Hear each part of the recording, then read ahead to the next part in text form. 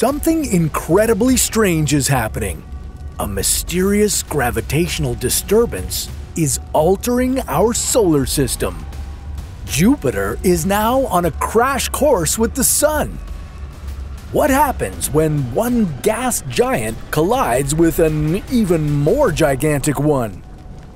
How would Jupiter journey to the center of the solar system? Would the Sun become even bigger and more powerful? And how might this be a life-threatening situation for us here on Earth? This is What If, and here's what would happen if the Sun swallowed Jupiter. Okay, before watching the greatest collision in our solar system's history, it'd be good to explore a couple of the ways this event could unfold in the first place. In order for Jupiter to crash into the Sun, something truly extraordinary would need to happen. Its orbit would need to be drastically altered by a gravitational disturbance. And not just any disturbance, an absolutely massive one. The most likely culprits would be a rogue star or a black hole passing dangerously close to our solar system. And these objects would have to be really huge. At the very least, they'd need to be a couple times more massive than our Sun.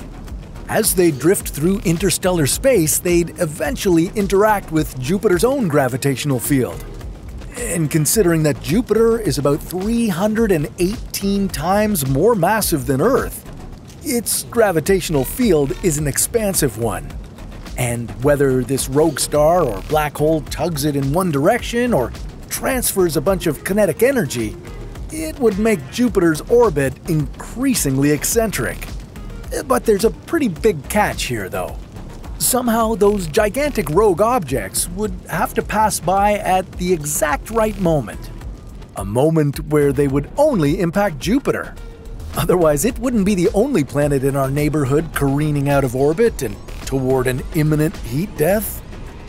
After a few billion years of orbiting the Sun at an average distance of 778 million kilometers, Jupiter would begin its death dive toward our star. But this wouldn't happen overnight. It could take years, decades, maybe even centuries.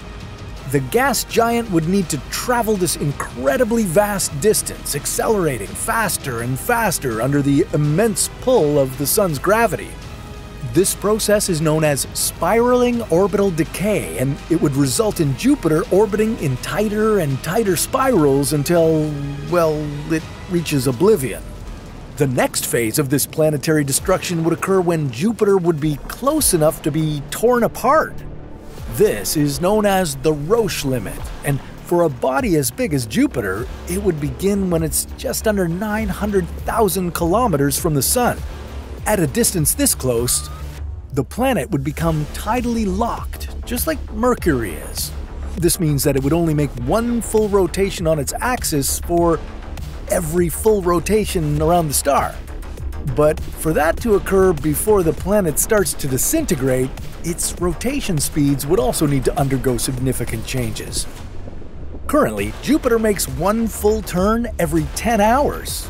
But to become truly tidally locked at this distance, it would need to more than double its rotation speed. If this were to happen, only one side of Jupiter would ever fully face the Sun. And each of the two sides would experience varying levels of gravitational pull, with the day side or near side getting stretched out more and more. Jupiter would no longer resemble a gigantic gaseous sphere.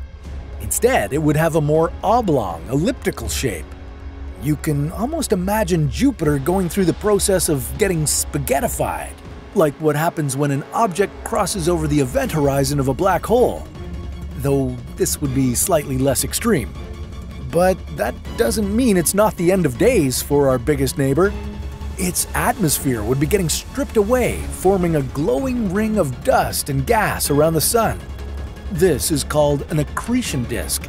And this is where Jupiter's existential plunge would get really interesting. Both the planet and the Sun are mostly made up of hydrogen and helium. So as Jupiter gets absorbed, would the Sun get bigger and more powerful? Well, considering that our planet is already warming at a dangerous pace, this could trigger some alarm bells for you. But don't worry too much, this collision isn't about to change much in terms of the Sun's energy output.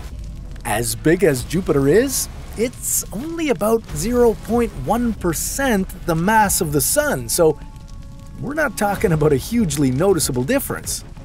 For a short amount of time, the Sun would be a bit brighter as it converts all of Jupiter's energy. This would be the first effect that this whole scenario would have back here on Earth. You'd be treated to a little extra sunlight during the day, and the night sky would be a bit brighter as you watch Jupiter's final days before it vanishes into the Sun. The biggest effect would come from the gigantic gravitational hole that Jupiter would be leaving in our solar system. For billions of years, it acted as a so-called cosmic vacuum cleaner by attracting comets and asteroids of all shapes and sizes. Without its presence, Earth would find itself exposed to dangers in entirely new ways. The chances of impacts from large objects known as planet killers would become higher.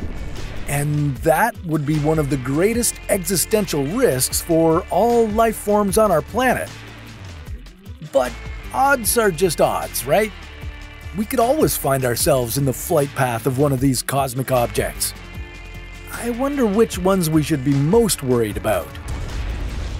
Maybe one of these asteroids could end up hitting the Moon. Well, that might be tough for our space correspondent, Chase. As you might have seen lately on the channel, Chase has been going on tons of different missions for us. From spending 5 seconds on the lakes of Titan to jumping inside Uranus. Unfortunately, he doesn't always make it out alive. But now Chase has his own channel, and he's about to embark on one of his most epic missions yet. Yeah, he's gonna try and build a burger restaurant on the Moon. Will he be able to survive? Well, that sounds like a story for another. What? Hey, no. It's my show now. Come on over, whateffers, and watch me build a burger restaurant on the Moon. Yep, click that little button right there. Okay, see ya.